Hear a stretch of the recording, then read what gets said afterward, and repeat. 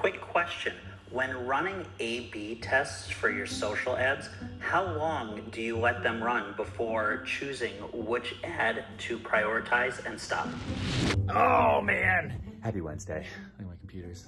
We're in the office right now. A lot is going on the last couple of weeks. And so many people keep asking how we're selling as much as we are and how we're selling on social. One of the articles that came out last week when we took on Brooklyn Point, Extel, which is one of the biggest developers in the world, said that our social presence and our ability to market projects on social was one of the big reasons that they hired us over every other firm. And we've been around for like less than 50 days. And so I thought that I would spend this week's vlog going through and showing you how my team and how my company now sells through social and how we do it better than everybody else. Because if you're a real estate agent, you're in sales in general, in 2020, and you want to be in this business for a long time, selling on social media using the right types of lead and listing ads is incredibly, incredibly important. And so we're going to make this informational and I'm going to blow your mind. Now, I know a lot of you know me, but for those of you who don't know me, maybe this is the first time you've ever watched one of my videos and you were attracted to the caption, and maybe you're in sales and you've been running your own social ads and trying new sales techniques, and maybe they're not working, or they are, but they could be better.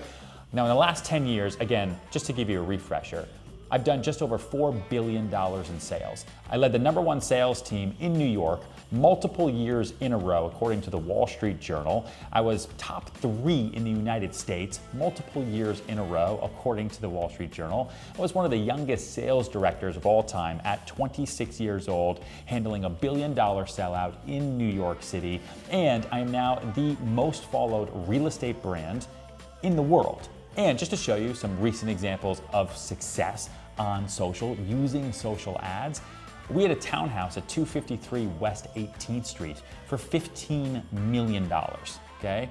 We ran the right types of ads for it, hitting different types of interest groups, and we found somebody who was looking on the east side of Manhattan through one of the ads, which was a video and linked back to the listing, who then brought through their family, came through, and paid $13 million for that townhouse, when other brokers had had it for years and hadn't been able to sell it.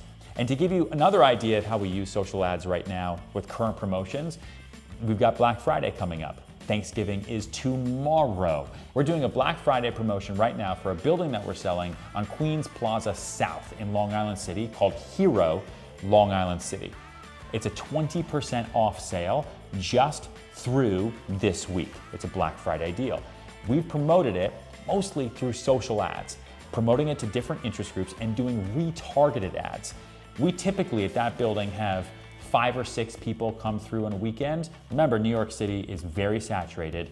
There's lots of apartments for sale and it's tough to get attention. We had 40 people come through yesterday and we had 9 offers in our first day. Now, I know you might be thinking, okay, well, Ryan, you've got 3.6 million followers and subscribers. Of course, you're gonna get people who are interested.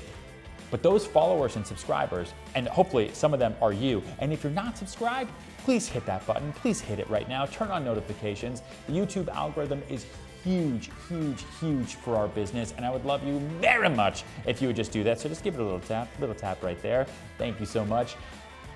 Our reach in order to sell goes far beyond the actual followers and subscribers that we hit, because actually, you know what? I want to bring in my director of digital marketing because he can help me explain it. Raphael! Hey Ryan, I'm right here. Oh wow, that was so fast. You know.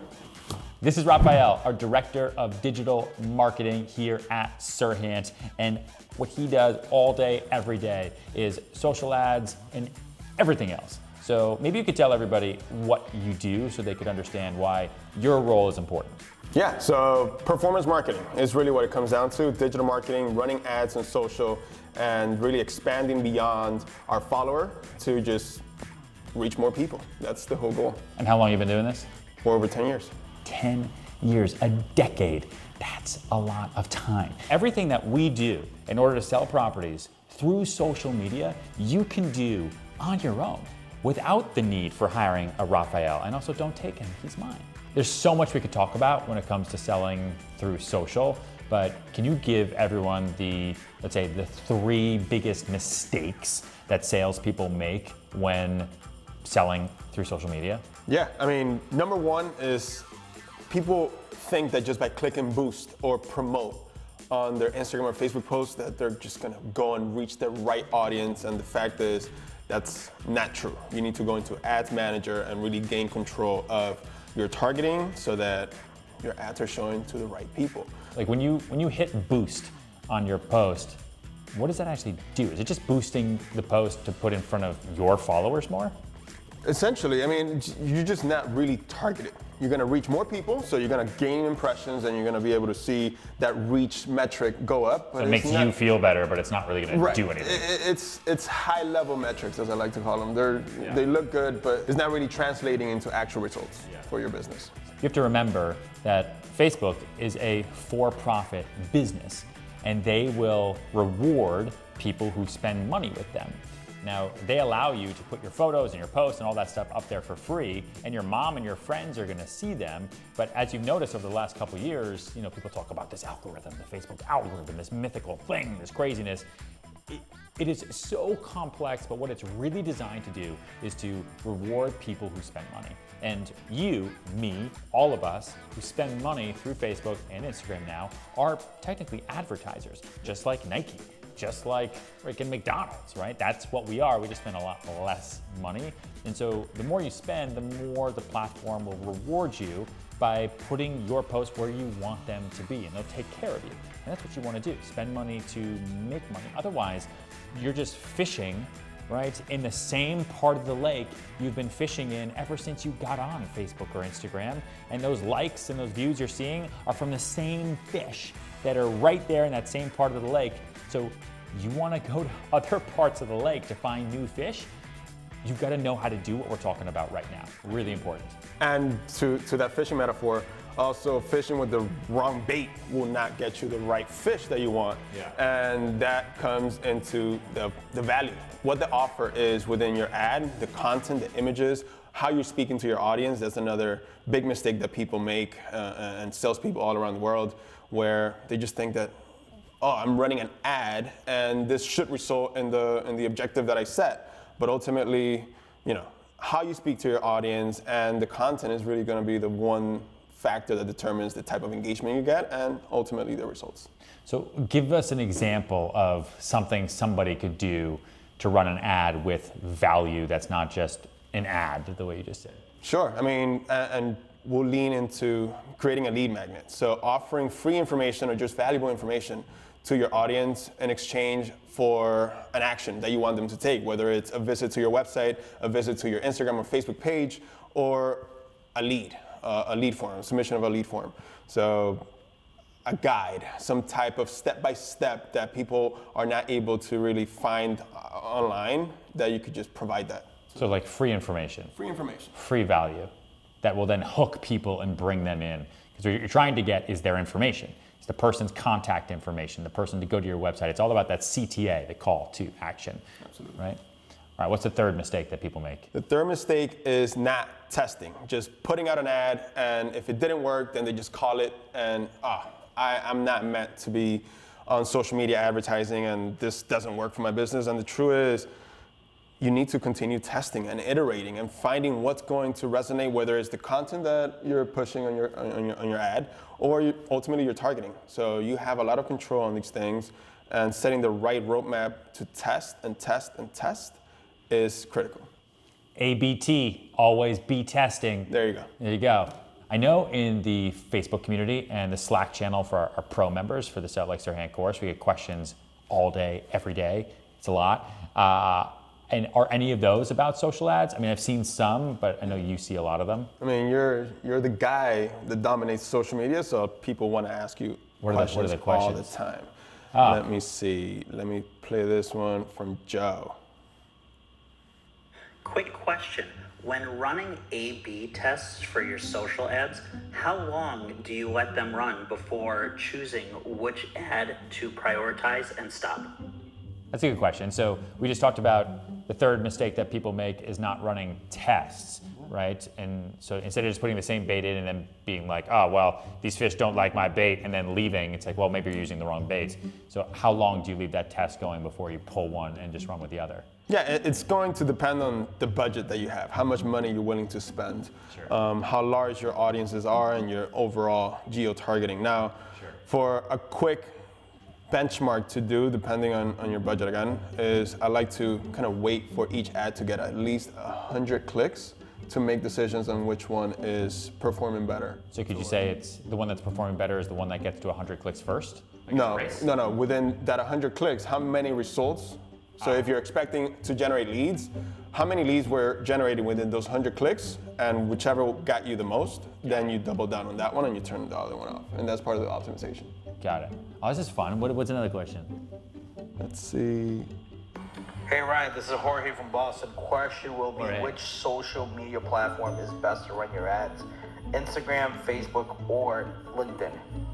So that's a great question. And LinkedIn, it's funny that you mentioned that. LinkedIn is a great platform to go and reach people that are in a different mindset as far as really being connected to other professionals or just people in the industry. Now, as far as really being able to expand your reach and be able to have more targeting capabilities, Facebook and Instagram is going to be the two platforms that you really be able to dominate and, again, reach a lot more people. Yeah, and your ads run on both, right? When you put an ad on the Facebook Manager, you're making the decision, but they run on both. Yeah, you could isolate one platform. If you just want to run a creative or an ad unit on Instagram, you could do that, or also isolate Facebook. But for the most part, I would recommend to run them both because, again, the algorithm is not something that you're going to be able to beat. And once you tell Facebook or the Facebook Ads Manager to run ads and you choose both platforms, the Facebook pixel and algorithm will be able to determine much better than you can what user and when to show an ad to. Yeah. What's another one? Let's do one more. Hi Ryan, this is Ramita from Chapel Hill, North Carolina, and my question is, are there any taglines or hooks you use for social media campaigns? Tagline or hooks, Tagline or hooks. That's the storytelling part, right? Yeah. Like, you need to be able to engage your audience. And this is going to come through testing. There's not a silver bullet that's just going to work for everyone and every audience and every market. So really get to know your audience, and you could learn through this with your organic posting. Understand what kind of language and what kind of copy is going to work best to then try on ads and expand that testing. But it's definitely engage your audience, tell a story, and have a clear call to action. That's the best practice as far as building compelling copy. Awesome. All right, let's do another one. Derek. Derek from Wyoming. Hello, Ryan. Derek Zarello from Casper, Wyoming. My question is, how many pictures is best to include on a social media ad? Oh, good question. That's a great question. Yeah. And there's single image or video ads, and there's also carousel ads, which we leverage a lot. And we use that for listing ads to really promote any other properties that you sell. And you get to use up to 10 images on that ad, but you don't have to use all 10.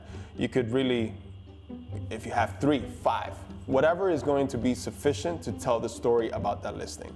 Because as you point out all the time, facts tell, but stories sell. So I think it's important too, we'll run different types of ads for our listings where, what's the max? You can use 10 photos? Yeah, where we'll use all 10, but sometimes people will click through, see all 10, decide, that's not for me, and then scroll away. So sometimes we'll do less, like we'll do 5, and we'll only use the 5 best photos to leave people then wanting more, where they'll say, oh, this looks interesting, but I didn't get to see the rest of the house. A click, let me take a look at this. It's kind of that hook that Ramita was asking about. Absolutely, and we go more into that in the course, where we tell people about all the frameworks to really build compelling copy, as well as really building the right type of ad for the right objective. Yeah. We get questions like that from course members all day long. All day long. I mean, our course members are the greatest and super smart, and they ask a lot of questions. They ask the right questions, which is great. Yeah.